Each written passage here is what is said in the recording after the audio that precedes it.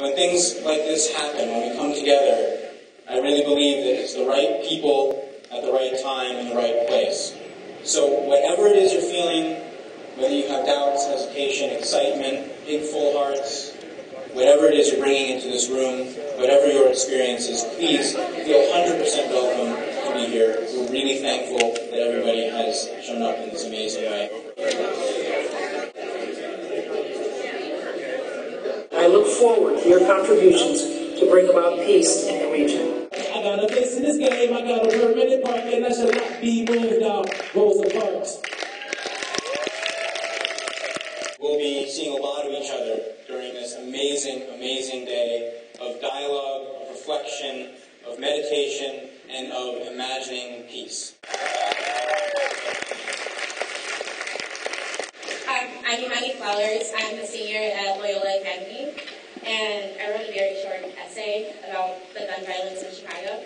It truly breaks my heart to know that so many of my peers will never breathe another breath or smile another beautiful smile because of the misuse of handguns in our city. So this morning, I'm asking that all of you join me in raising awareness and doing your part to help save lives and decrease gun violence.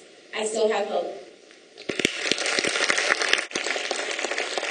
This gathering itself is an indication that somehow we have not given up on peace, and that all of us are trying to find ways to have peace, whether it's personally, within our family, and within society at large. As Adam has said, I'm very much interested in how we can approach peace from the human point of view, original peace or some kind of inner peace, and how that has a direct effect on society.